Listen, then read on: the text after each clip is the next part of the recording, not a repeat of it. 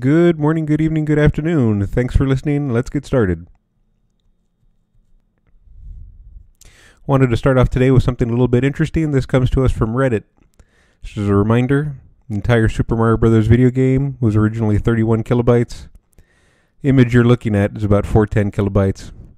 So it lets you know how much work really went into that Mario Brothers game, how much they reused, how many the switching from MIDI to uncompressed WAV files. I mean, I have video games today that I play that are 20 gigs, which is just unimaginable. So got to give it to Mario and Nintendo a long time ago, making those games work at 31 kilobytes. And of course, let's not forget Atari, who had even smaller games back in the day.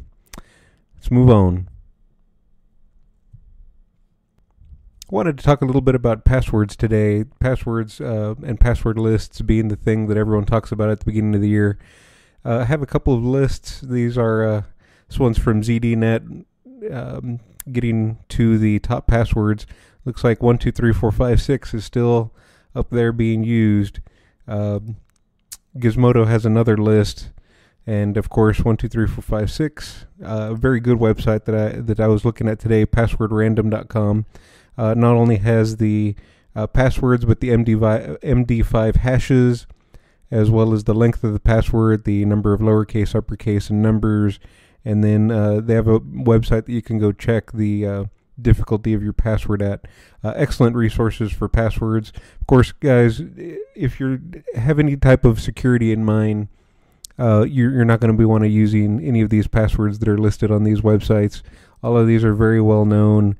And when when hackers are trying to brute force breaking into whatever credentials they can steal, whether it's an eBay account, a PayPal account, or a Google email address, these are the first ones that they use and look through. That way they don't have to go through the trouble of brute force hacking the long and difficult way. So again, if your password is on any one of these, it's definitely time to change it. All these links will be in the show notes. Please take a look at them. They're a very good resource. Let's move on. Part of security is knowing what's out there and what can be done to you. You give a little imagination and some creativity to someone who wants to break into something, and of course they find a way. So, reported recently, we now see that our cameras are high resolution enough that giving the peace sign and posting that somewhere is enough that people who really want to take the time to do it can duplicate your fingerprints off of it.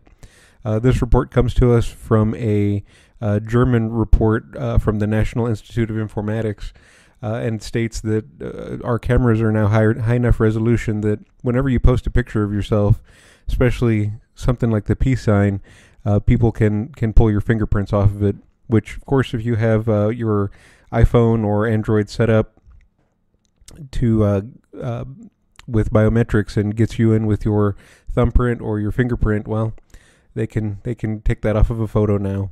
An older article references as well. This was from 2014, and the Computer Chaos Club in Germany as well. They were discussing how, again, it could even have been done back then. These guys, of course, get into how it was done and have a whole hour presentation if you're interested in it. And of course, these will be in the show notes. Unfortunately, it seems that there's not a day that goes by that we don't hear of some internet camera or Internet of Things device that is getting broken, or we found out is way more unsecure than we originally thought. Looks like Samsung today is the bearer of more bad news.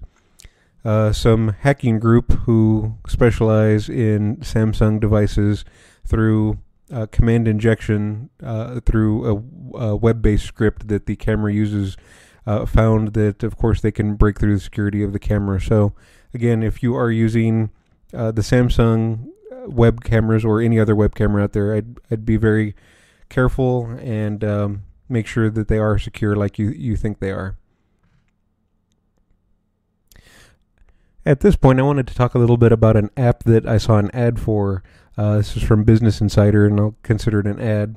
It's an app called Marco Polo. I'm not too big into video production, But I know a lot of people out there are using things like Snapchat, and this one I believe is the fourth down the list of video apps that are being used. Has quite a number of users, 84,000, 4.5 review. So of course there are people that are out there using it. This was a very brief article that I read about Marco Polo, the app in question here, and of course was very interested to know the app's security. So went over to their Google Apps page and took a look, and was very sad to find that really the only thing it says is trust that your communications are private, which I think by now we should all know that you shouldn't be trusting anyone with your privacy. Doing a quick search on the app, I found a website called commonsensemedia.org. When you go ahead and read through their description, they give the app a pretty decent review, but everyone in the comments says that instantly the program will hijack your contacts list and email everyone on that list. Again, reading the app, it says it will do this, and you get to choose who you want to email it to, and but the descriptions are a little bit more dire than that, and it says that it'll continue to spam all your contacts continuously. Of course, as always, you want to do a little bit of research whenever you're downloading a new app, especially an app that takes control of your voice and text and contacts lists and microphone, because it seems like we just give too many apps all of these abilities without even thinking about it. So again, just be careful, do a little bit of research whenever you're downloading an app, especially if it's one that has that type of security that you're going to allow the app to use. And again, you just want to be aware. For some people, this might be great. This might be exactly what they're looking for. It's just not for me. I think I had mentioned on my first podcast another program called Ransom Free, which again I will mention if you do not have installed. It's a free program, Windows based at the moment, because again, ransomware out there is definitely still one of the biggest problems we have. Looks like the Los Angeles Valley College paid $28,000 in bitcoins for hackers. And when you read the article, it says that unfortunately it looked like the IT crowd that was working for the college said it'd be just cheaper to go ahead and pay the $28,000 than backing up their systems, which again, if you don't have ransom free, if you don't have backups, you're kind of out of luck when it comes to people taking over your computer. So first and foremost, make sure you have backups of your important data. If you really want to be safe, that's 3 backups. 1 off-site, 2 on-site. Usually different media works best for the really important stuff. That way, if your computer should get some type of ransomware like this on it, won't bother you a bit. You can throw in a backup and move on and not have to worry about paying a ransom. Learn from the Los Angeles Valley College's errors. Get a backup. Take a look at Ransom Free. And go ahead and finish up with the New York Post. Looks like there's a Gmail phishing attack going around, and this one is pretty bad.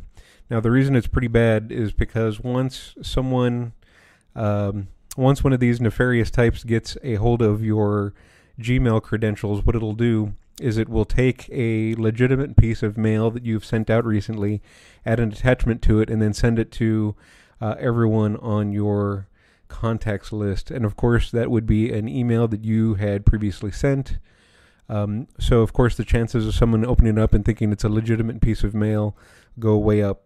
So as always, if you get a piece of mail from someone that you're not expecting, if you're not familiar with, if it doesn't look right, don't open it. Never hurts to pick up the phone, make a call, make sure it's a legitimate piece of mail. And of course, see the previous section, should always have a good backup of your computer, just in case.